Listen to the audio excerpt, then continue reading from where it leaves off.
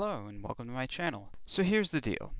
This video I kind of wanted to talk about a name that some of you may have heard in the 90s, some of you may have heard in the late 80s, some of you may have never heard of at all, but at one point there was a company called Cyrix, and they were the third party. Everyone knows that there's a Team Blue and Team Red, at least those of us in the tech space. For those of us not, that would be Intel and AMD. Intel, well, their story is pretty rich, and they have a long history of innovation, of cutting edge, of expensive, bleeding edge technology sort of carrying from generation to generation. And AMD, they started out manufacturing Intel clones, and now with Dr. Lisa Su as CEO, they're at top of the world.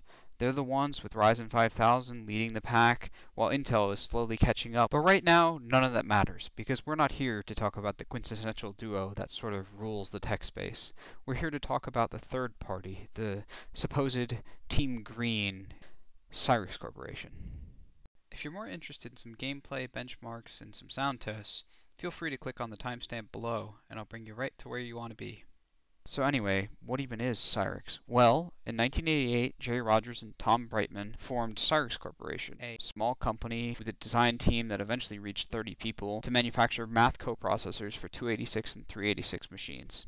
And thus begins Cyrix's sudden and brief rise to the top. In the late 80s and early 90s, Cyrix's floating point units, also known as math coprocessors, were the cream of the crop. They used certain sophisticated hardware-accelerated methods that seemed to prove better than Intel's methods, and were able to capture a market that was somewhat niche, but interesting. They were able to breach into CAD, science, sophisticated design, Excel tabulation, really anything that required complex math, and yet most end users probably wouldn't care, because that wasn't their market. What's their market? Well, it's yours and mine today. CPUs, RAM, graphics cards, the things that most of us care about because they're what we interact with, they're what we use on the daily. But Cyrix, well, they were focusing on a relatively niche market and doing it well, but they were a fabless semiconductor, so they didn't actually produce anything on their own. Instead, they contracted out to vendors like SGS Thompson, Texas Instruments, and eventually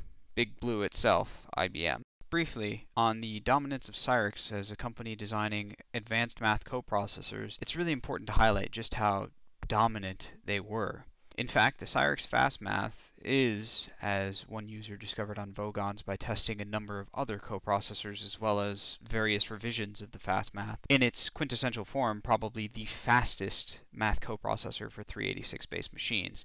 Using a TI 486 SXL with 8 kilobytes of level 1 cache, this user was able to determine, at least to my eyes, what seems to be a clear margin of victory for everything Cyrix-based. Certainly IIT and ULSI were impressive, but nonetheless, Cyrix was the only one that actually produced products that conformed to certain IEEE math standards, as well as the fact that Cyrix, unlike Intel, Cyrix's 387 couldn't run asynchronously from the processor.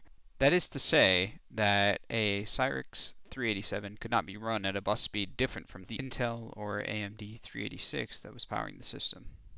So let's take a look at a Cyrix Fast Math CX83D87 at 40 MHz. This model is meant for a 386DX and therefore speaks to the CPU on a purely 32-bit bus. Now what's interesting is this model is actually quite a late design and is in a quad flat package form mounted to a PGA68 adapter.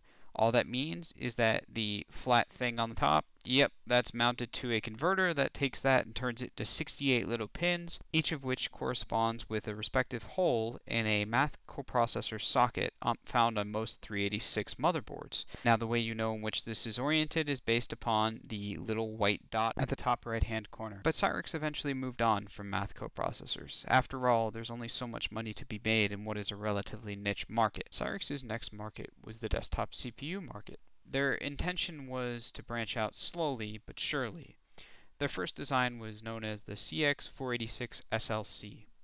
It wasn't a 486, and it certainly wasn't what IBM would have called a super little chip for their SLC.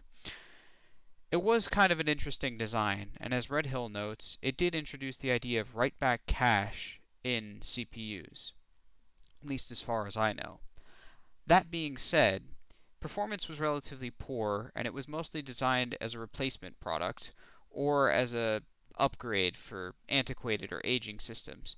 However, various vendors found ways to squeeze these things onto motherboards where they probably didn't belong, and sold essentially shoehorned products that were relatively disappointing in both performance and upgradability. And thus began Cyrix's marked rise to the top.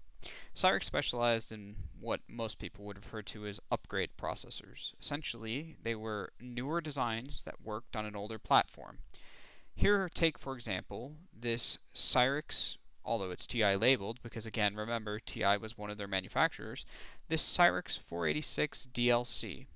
What is this device? Well, it's in PGA 132, which is the standard socket for a 386, and yet it's architecturally a bit upgraded. It's compatible with most 486 instructions, and it also includes 1 kilobyte of write-back cache. Performance is pretty good. It's definitely pretty easy also to adapt. You just plug and play on most motherboards, and that was Cyrix's specialty. Weird products like that basically took an old motherboard or old system and pumped up performance to levels above the old system, but perhaps maybe a little less than the newer system. At 40 megahertz, these guys would compete roughly with a 486 SX at 33, give or take, perhaps even 25. It depended on the system overall, but for the most part, they were pretty amicable performers, and you could buy a system with a 486 DLC and more RAM at the same price as a system with an actual 486 and substantially less RAM. But Cyrix wasn't satisfied selling just upgrade chips, and then they decided to reverse engineer and improve Intel's 486 design. In 1994, IBM agreed to make chips for Cyrix, so IBM's microelectronics division became yet another supplier along with SGS Thompson and TI, who were already Cyrix's existing suppliers. Interestingly, this is where things got sort of complicated in the market. Most people assume that this was, and I quote, a nightmare for Intel, but they couldn't have been more wrong. Before we're going any further, I think it's important to digress and talk about an interesting relationship between Cyrix and TI. TI manufactures for Cyrix that 486 DLC that I showed earlier with 1 kilobyte of level 1 cache. What's interesting is TI actually irritated Cyrix because they produced a product known as the TI 486 SXL. The SXL contained a DLC core with 8 kilobytes of level 1 cache, equivalent to the standard Cyrix 486 that had already entered the market, at which point the 486 SXL stood to do some damage because it offered probably comparable performance.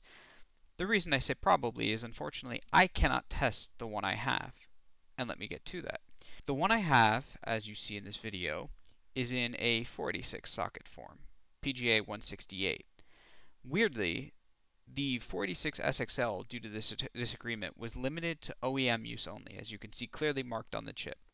For the most part, it seemed to be, at least on paper, an interesting idea. And there were even clock-doubled versions released. There was an SXL2 at 66 MHz. Before going any further, I'd like to mention one of the greatest and most short-lived of the Cyrix products, the Cyrix 5X86. Now, most people who are into 486 machines are fans of the AMD 5X86, which is not a 5X86. It's a 486 that runs at 133 MHz, and it's clock quadrupled. It's an interesting product, and certainly a compelling one due to its strong integer performance. However, the Cyrix 5X86 is actually substantially faster and rarer. Based on the Cyrix M1 core, the Cyrix 5X86 used a scaled-down version of the yet unreleased Cyrix 6X86. It had 50% of the transistors, but provided close to 70 to 80% of the performance, depending on the scenario. Now, obviously, the 486 bus was somewhat crippled by its 32-bit memory access, which at that point was relatively antiquated, but the Cyrix 5X86 nevertheless remains a compelling option due to its extremely strong floating point and integer performance relative to other CPUs of the time. In fact, it was produced in 80, 100, 120, and 133 MHz variants. Now, the 133 MHz Cyrix 5X86 is basically an unknown. Nobody's been able to actually find one. However, the Cyrix 5X86 at 100 and 120 MHz are uncommon, but they do show up, with the 100 MHz model being the most common. A user at Vogons, the same user from before, actually managed to figure out that if you want to overclock a Cyrix 5x86 to 133, you can. Even though they're known as relatively poor overclockers, there was a certain variant, the IBM 5x86C, which can be run at a 66 MHz bus on a 486, which, when clock doubled, yields 133 MHz. Performance is actually outstanding. It's certainly not a true Pentium per se, but it's faster than a Pentium 75 and even a Pentium 90, because those are the equivalents for a 5x86 at 100 and 120, respectively. And thus began Cyrix's dramatic rise to the top. The 5x86 and 6x86 marked some really interesting competition for both Intel and AMD. While AMD was struggling to develop its K5 and move into the 5th generation, Intel had already established the Pentium, and at that point the Pentium Pro as viable 5th and sort of 6th generation options. The Cyrix 5x86 was sort of an in-between of a 486 and a Pentium. But the Cyrix 6x86, well, it was an interesting option. It wasn't entirely Pentium compatible due to it having certain issues in the microcode that rendered it effectively to identify as a 486 in certain programs, but for the most part it was 90 to 99% compatible. Performance just continued to increase with die shrinks and continued development and design. And at that point, the Cyrix design team moved from the 6x86 to the 6x86L. The L was a lower voltage variant, and it only required a V-core of 2.8 volts. It produced substantially less heat, which was the one main knock against the Cyrix 6x86s, and it led to the development of the 6x86MX, which was known as the M2. The Cyrix M2 is the 6x86. It's a common sort of confusion because both products were sold under both names, but they are both identical at their core. Literally. Get it? At their core? Haha. But Cyrix, as they were developing these processors, also moved into trying to sell desktop computers to the high end. They developed their own and contracted out through a series of different companies and attempted to sell to end users Cyrix branded PCs that were assured to have greater performance than their Intel or AMD counterparts. And at that time, AMD was pretty much non-existent. Your options were an Intel Pentium or waiting for whenever the K5 would show up. When it did, it was a great processor. But until then, your options were pretty limited. But you can only fly high for so long. Cyrix was eventually doomed to meet its maker when the small company went to bat against Intel. Intel and Cyrix were tied up in extensive litigation that ended in settlements, but left Cyrix ultimately cash-strapped. In 1997, National Semiconductor agreed to acquire what was left, I would say, of Cyrix. Granted, it was still the same company, but the reason I say what was left is because what came next. Cyrix was working on, at the time, the MediaGX. It was a unique design for its time. It used a 5x86 core, yes, that 5x86, so it is a 486 at heart, with an integrated sound and integrated graphics chip. The integrated sound chip is actually Sound Blaster 16 compatible, believe it or not, and its compatibility is halfway decent. In fact, it's decent enough to the point where creative sued Cyrix. Now, on the other hand, the graphics, well, they leave a lot to be desired, but they're certainly more than functional. That's actually what I want to talk about today. What I'm here to do is, at this point, explore the MediaGX. What was it? What happened? And why did it ultimately end up killing Cyrix? You know, a lot of people say that Quake was the game that single-handedly ended Cyrix as a company. The truth is, it's sort of in between. It was both Quake and the MediaGX. Cyrix went from being a high-performance desktop part maker to a lower-budget system-on-a-chip maker. Not a good shift for a company that was previously kicking Intel's butt and taking names. At that point in their history, Cyrix was also starting to struggle with floating-point math performance. Cyrix's FPUs hadn't really been improved too much since the 386 and 486 generations, and ironically, the company that was once at the cream of the crop, well, they were at the bottom of the barrel. At that point, well, there was not much to do to save them when Quake, a game that required a strong FPU, came out. When Quake was released, Cyrix 6x86s were essentially still the fastest option for high-performance, integer-based math. But Quake, well, Quake didn't require integer-based math. it required a pipeline design in the floating point unit, which the Pentium had, and it used Pentium-specific instructions. That meant that AMD K6s and K5s, they were going to struggle. And the 6x86, with its really antiquated FPU, yeah, poor thing, didn't stand a chance. Between that and Cyrix's money issues, their fate seemed all but sealed. The MediaGX, though, could have been a savior. But was it?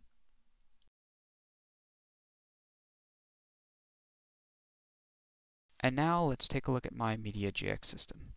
I use an ECS P5GXM. It's probably what you would call the Cadillac of MediaGX motherboards. It provides nice voltage increments on a jumper block and a couple of different speeds, some interesting configuration options, but I'll get to that. What's most compelling is it provides 2 PCI slots and 2 ISA slots, as well as takes standard SD-RAM PC133 sticks, and everything about it's pretty bog standard. It even uses a socket 7 zero insertion force socket for the CPU, or system on a chip, whatever you want to call it. It uses an ATX layout, so modern power supplies are usable, like the Corsair TX750 I have in mine, and for the most part, it's nothing out of the ordinary. The only weird things are, well, first of all, as you notice by now, I'm using a National Semiconductor Geode. That is the Cyrix MediaGX as produced by National Semi after the two companies merged. So again, it is a 5x86, but it just shares the socket and layout with a Pentium, and it competes in the same performance class.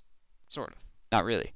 I have in the system a 3DFX Voodoo 1, which just a standard 4 megabyte card. I have a standard 10100 LAN card, and I'm also just going to drop in so you can see a ISA Yamaha OPL3 sound card. It's actually an OPL3 SAX with a Dream Blaster S2 MIDI daughter board. It gives pretty good sound flexibility if you don't feel like using the internal Sound Blaster 16, which I'll show you why you may or may not want to use such a device. So, let's power it up and see what this is all about. Upon first boot, here's some interesting things you may have noticed. When I'm showing the BIOS settings here, it actually is configurable completely for Sound Blaster 16 as well as having onboard MIDI. You can change the amount of shared RAM between 2.5 and 1.5 megs, and uses standard BIOS. Interestingly, in DOS, it identifies perfectly as a MediaGXM at 266 is what it should be, megahertz, and its performance metrics are not great. It has the typical weak Cyrix floating point unit, which, yes, for a Pentium class machine is awful considering it's using the 5x86's floating point unit, which is basically bog standard and compatible with any other 486. But not bog standard for the time. Its MMX implementation is relatively garbage, and it's not a particularly compelling system on first glance. Let's install Windows 98 and see where we go. Windows 98 install, well, it's relatively just normal. The only thing is to note that I had NT4 on here previously, so that's why you get that message. But let's get that going and get some games going, because I think that's what we all want to see. But first, you should just know that when you install the MediaGX certified drivers, they come from a file called MediaGX.exe, and standard driver install, and once they're run, sound works perfectly. And that's the inboard sound that you're hearing, and it's pretty dang good. Anyway, let's get to some games, because that's what everyone's here for, right?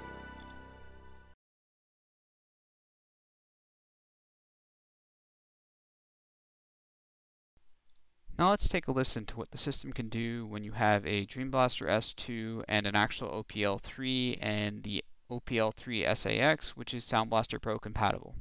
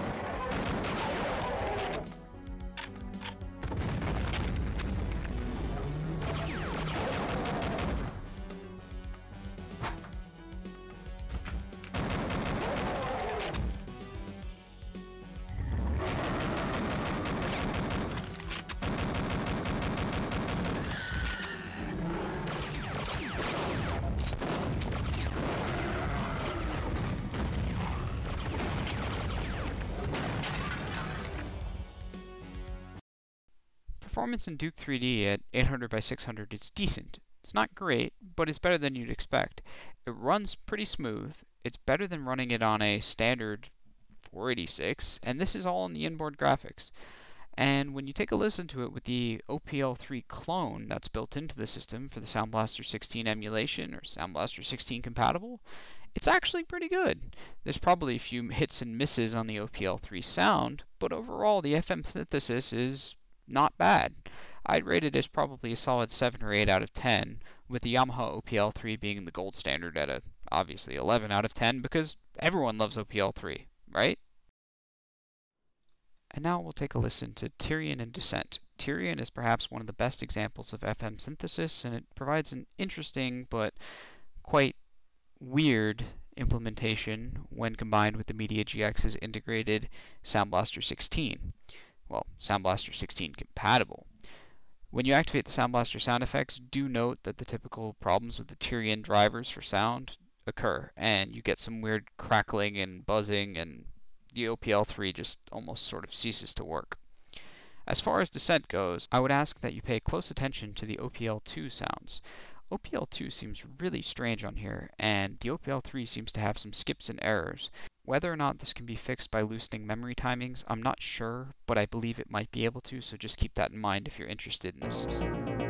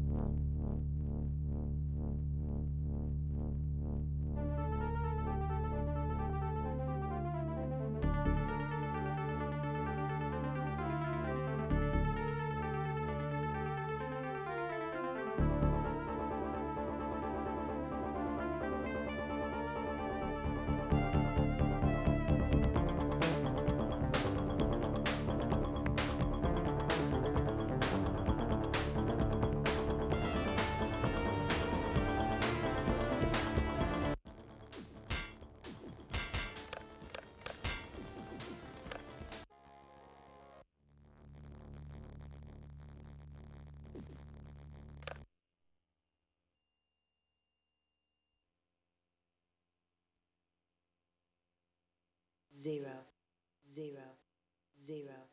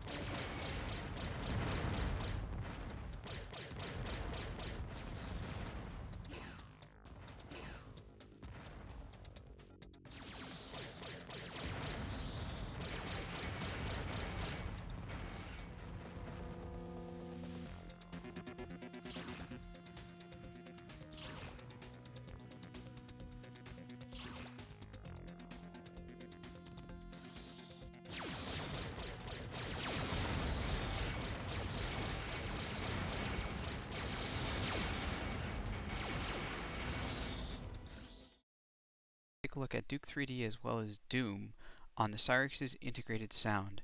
Do note that the Cyrix MediaGX is actually capable of emulating a PC speaker, so it can output the PC speaker sounds through a 3.5mm jack, just like standard PCM or ad-lib audio.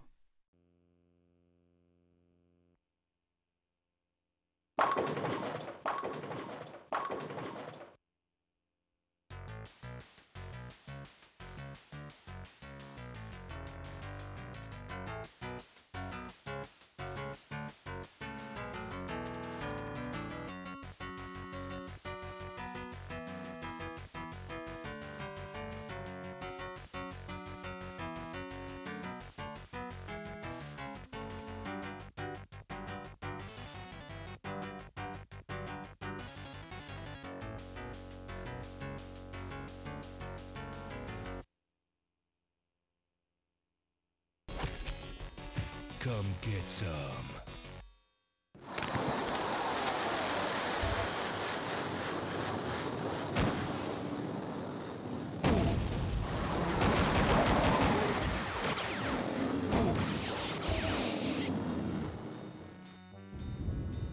Hail to the king, baby.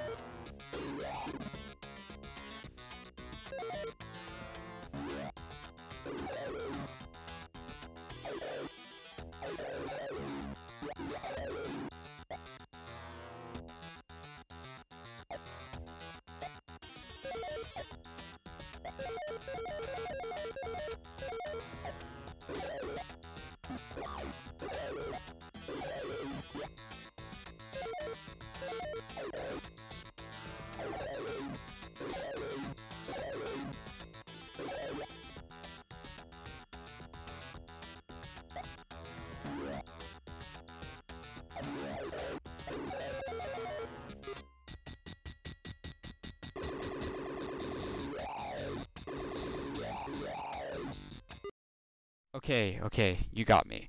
I know the system seems like it's pretty solid other than a few little hiccups with the integrated sound and the integrated graphics being not great, but there are other issues. First of all, I could not get a Gravis ultrasound working in here. immediately noticed some odd screeches and cracks and pops and just an overall inability to play anything with a high DMA. It seems to me that this system has weird high DMA issues, and part of that just has to do with how the system handles what are called non-maskable interrupts. To not get too technical, all that's really interesting is the MediaGX actually can do non-maskable interrupts. However, you have to do some weird sort of CPU bit flipping using specific CPU registry editing software, and editing the CPU register is a little bit intense because it can lock up your system and whatnot, so I don't recommend tinkering with it unless you're really that interested in getting a GUS working, which quite frankly not sure whether or not you can or you can't. The other thing is this only takes double-sided low-density SD RAM. Not a big deal, but I usually use 192 megs because I can run that at CL2 and run it with a clock divisor of 3, so that would be 266 over 3, which is roughly 80 something megahertz. I believe 89, 88. But that's not what any of us are here for. None of this. We all want to see one thing, and that's a Cyrix processor versus its mortal nemesis. In 1997, that was Quake. So I bring you software Quake at 640 by 480 on the MediaGX.